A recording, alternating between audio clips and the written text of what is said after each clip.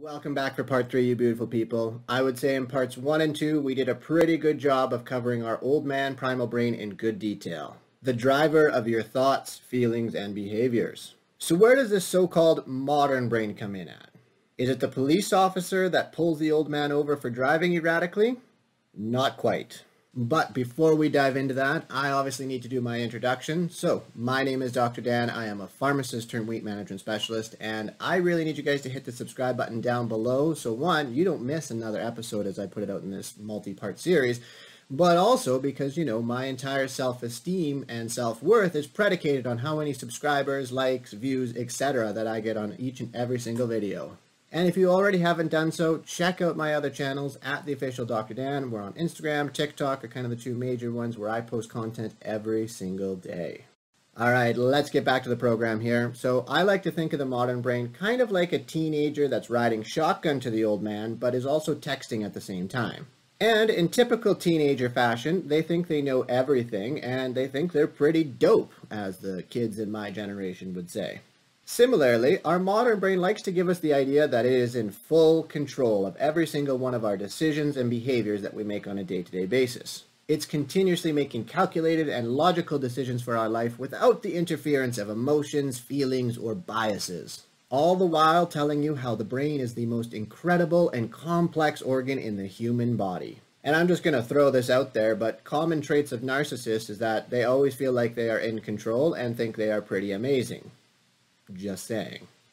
Anywho, the modern brain, the prefrontal cortex, or our executive functioning is sometimes how it is regarded, is the part of our brain that really separates us from the animals. Animals still have a prefrontal cortex, it's just the prefrontal cortex in humans is considerably more developed, at least in most humans. You see, our modern brain allows us to plan ahead, to organize our day, meal prep, go grocery shopping, go to work, etc., etc. Certainly all very important things, and we wouldn't have the modern civilization that we do without it. Now, it's not that the modern brain has zero control over our old man primal brain. It can actually exert a considerable amount of control in certain situations. Now, this is more of semantics than anything else, but I would say that the modern brain really doesn't control per se, but it can strongly influence the primal brain. And so it is with this influence that we are able to endure hard and painful things, such as choosing the apple over the apple pie, listening to politicians speak, and depending on how much you like my videos, sitting here and listening to my video. You're doing all of these things voluntarily. And if you remember, the primal brain is wired to only seek out pleasure and to avoid pain.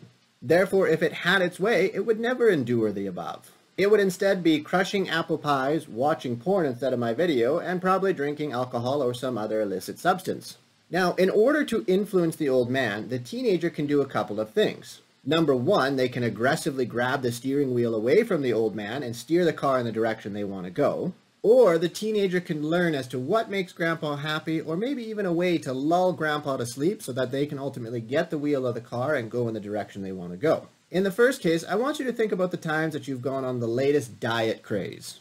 You were able to eat the foods, cut out the carbs, drink fairy dust, or whatever mystical product your friend Susan recommended for you to lose weight. And you were very likely successful in losing weight. However, eventually you fell off the wagon and gained the weight back. You see, what happened in this case is the teenager was able to aggressively grab the wheel from the old man for a period of time. However, the old man was eventually able to get his cane out and beat the teenager back, ultimately getting control of the car again and steering you toward your old patterns and behaviors because all the crap you were doing over there was not pleasurable and enjoyable. Now, before you send me an angry email, please remember that this was an analogy and no teenagers or senior individuals were actually harmed. In the second circumstance, though, the teenager finds a way to align the wants and feelings of the old man primal brain with that of their own.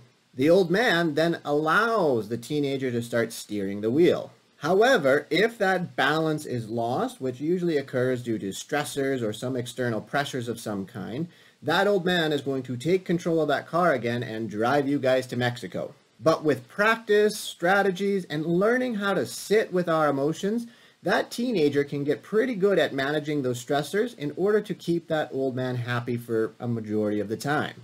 Now, before we jump into the influencing and how we sedate the old man primal brain, there's a couple of things you need to know about the modern brain first. Number one, it's lazy. And number 2, it gets tired very quickly. I told you, it's kind of like a teenager. Or perhaps that 20-something-year-old that is currently laying on your couch, eating all of your food, unemployed, and cutting into your plans for retirement. At least you both now have something more in common, perhaps? Now, do you remember how I said this was going to be like a 6-part series? Yeah, my teenage brain is feeling a bit rebellious right now. Mostly it's just tired and lazy. So I'm going to have to make you wait until part 4 before I jump into what exactly I mean by the modern brain being a lazy turd that you no longer want to be around.